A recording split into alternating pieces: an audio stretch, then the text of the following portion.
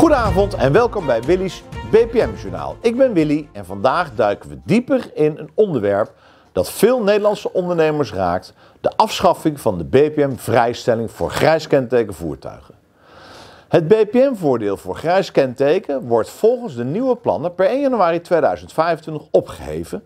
En wat een ellende is dat.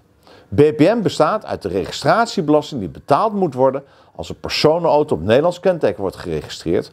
En per 1 januari 2025 zijn dus ook de bedrijfswagens aan de beurt.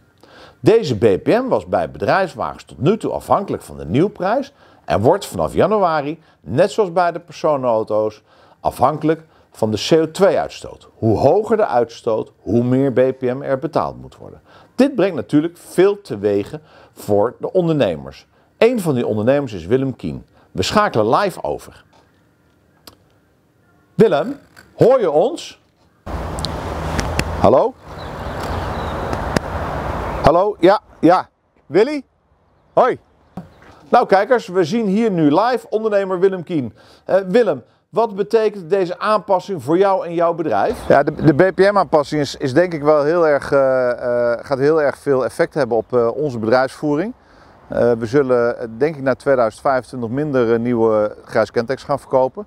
Maar vooral is de impact natuurlijk voor de ondernemer enorm. De kosten voor hun mobiliteit, voor bedrijfsauto's die echt noodzakelijk zijn om hun werk te kunnen doen, die gaan drastisch omhoog. In sommige gevallen 10, 20, 30.000 euro in aanschafwaarde. Dus dat gaat wel zijn effect hebben. Hoe zie jij de toekomst en zijn er straks nog wel voordelen op grijs kentekengebied? Ik zie de toekomst op de korte termijn echt wel rooskleurig tegemoet voor ons, maar ook voor de ondernemers. Het is nu nog tijd om te investeren zonder de BPM-afdracht. Ja, voor de toekomst is de vraag hoe het zich gaat ontwikkelen. Kijk, we hebben natuurlijk best wel wat BPM- en belastingaanpassingen gehad in de laatste 10, 15, 20 jaar. Ja, en we verkopen nog steeds auto's op grijs kenteken en geel kenteken, dus het zal zijn plekje wel gaan innemen. Maar dat het een lastenverzwaring gaat worden, dat is een ding wat zeker is.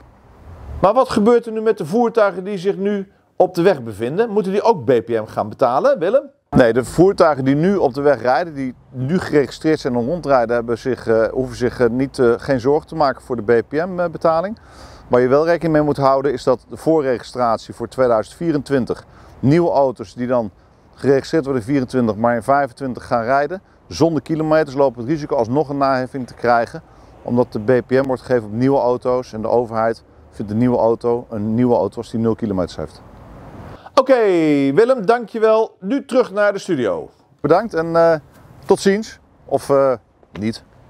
Zo, zoals we hebben gehoord brengt de afschaffing van de vrijstelling van de BPM voor grijs kenteken veel zorgen met zich mee voor vele ondernemers in Nederland. Maar gelukkig zijn er nog steeds ondernemers die niet stil gaan zitten en positief oplossend gericht de toekomst ingaan.